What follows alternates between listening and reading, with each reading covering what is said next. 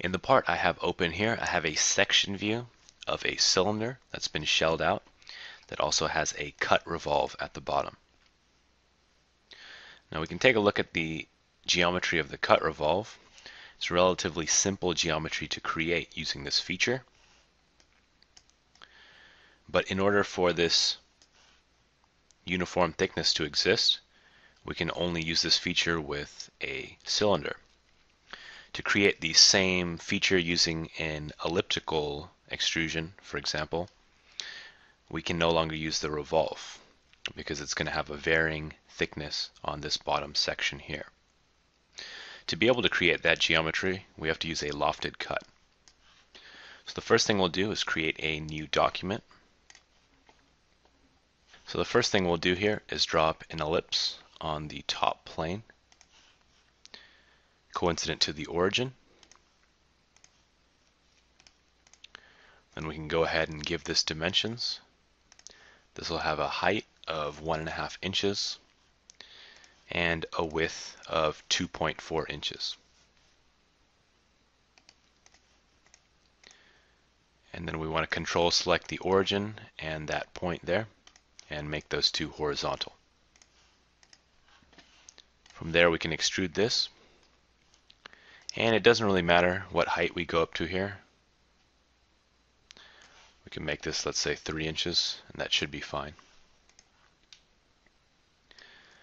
Then we want to create the profiles for our lofted cut. So we'll create a sketch on the bottom face here and use the offset entities to create a smaller ellipse on the inside. So we'll set this to 1/4 of an inch and just click on the inside face, and that'll add in the ellipse. So that's our first profile. And for our second profile, we want to create a sketch on the front plane. And all we're going to need for that profile is a point. We'll go ahead and space this off by 0.3 inches. And we want to make this point and the origin vertical.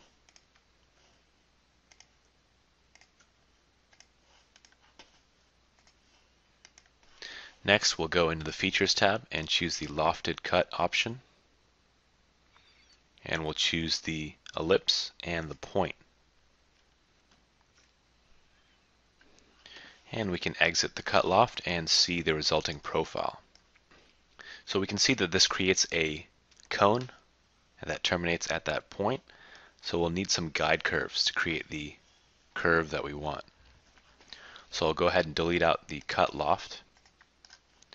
And to make this a little easier to see, we'll hide out the body. Then we'll go ahead and create a sketch on the front plane.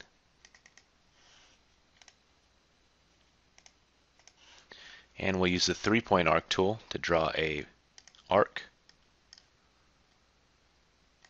from the point to the ellipse.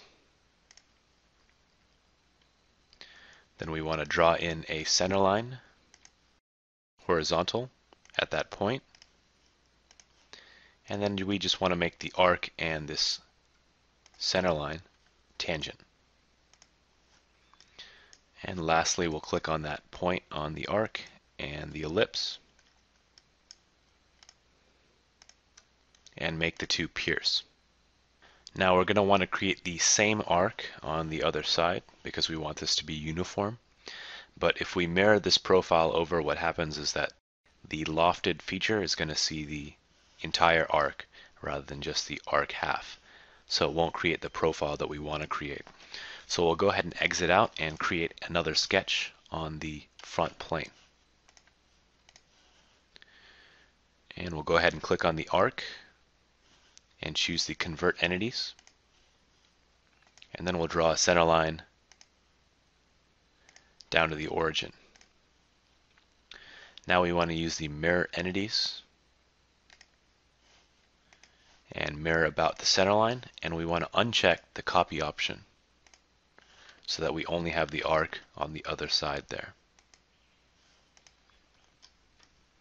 Now we just want to do the same on the right plane. to get the other side of the profile. So I'll go ahead and create a sketch once again on the right plane there. And we'll draw in a 3-point arc. And once again add in that center line. And we'll make the two tangent once again. And lastly, pierce the two. And exit the sketch. And we'll just create one more sketch on the right plane. Once again, we'll mirror over the converted arc. So first convert the arc over using the convert entities. And we'll draw down another center line to the origin.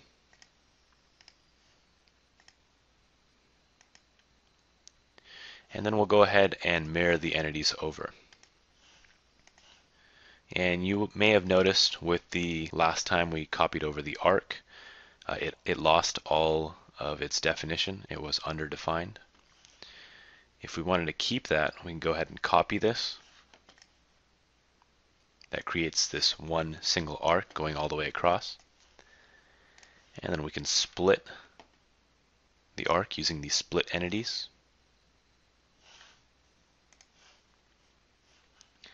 And then we can select the arc to the right there and turn it into a construction geometry. And then we can exit the sketch. Then we'll go ahead and show the extrusion again and go into the Lofted Cut feature. Once again, choose the two profiles, and then we'll start selecting guide curves here.